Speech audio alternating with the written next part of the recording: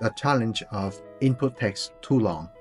There are two approaches. The first one is what we call the map reduce method.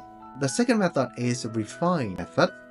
You need to be able to be careful of the context length that we are dealing with. Don't forget to give us likes, leave your comments, share us to your friends, and also subscribe to our channels. We have YouTube, LinkedIn, TikTok, and Facebook. It's because it's going to be related to one of the application of generative AI or LangChain wrapper is about text summarization. I talked about this in my free webinar several weeks ago, and it was embarrassing because when I give my code a really long context length, it failed. It gave out an error. This is because I wasn't configured the context length properly. And let me fix this with this episode. All right, summarization task. What you are going to encounter is the challenge of input text too long. What we can solve or we can remedy this situation is by splitting the long input text into chunks before summarizing it. There are two approaches that we can do. The first one is what we call the map reduce method. In the map reduce method, we are going to process all the chunks to get a summary for them respectively first, like this. Chunk number 1 got summarized to summary 1, chunk number 2 to summary 2, and so on. And then in the next phase, in the reduce step, we are going to say reduce all these summaries into a final sum, right? That's it.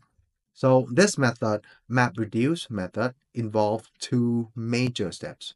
The first one is the map step. You map a chunk to a summary.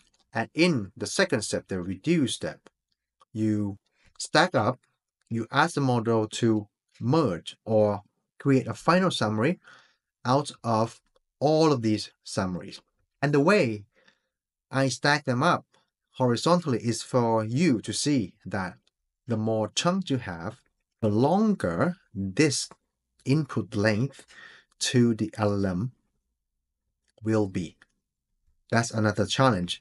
You might cut your chunk into 10,000 tokens.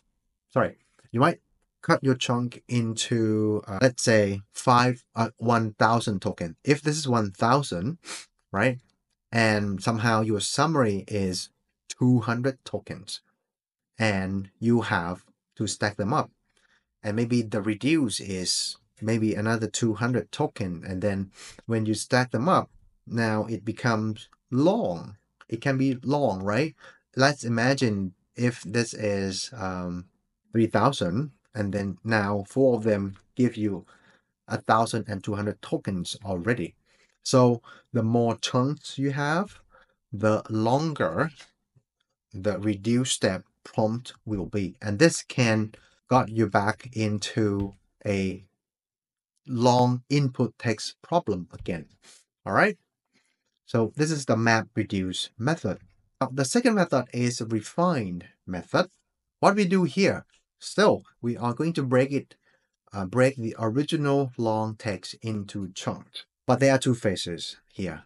Phase number 1 is the initialization phase. We take chunk number 1, get a summary, right? And then we set up a variable called existing summary and give the summary to that variable. This one. In the second phase, we are going to do iteratively or until we finish last chunk. So for the next chunk, we compute the summary, and then we ask refine.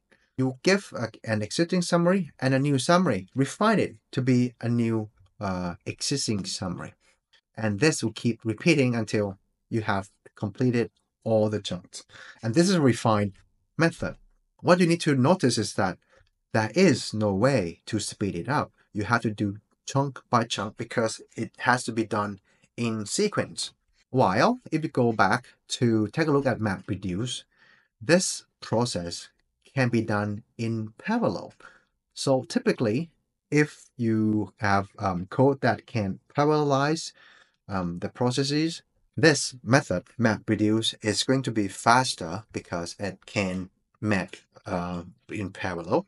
However, the benefit of the refined method is because you are doing this in sequence, then it will flow, it will have a better flow. That's what I can say. It can summarize things as it goes on.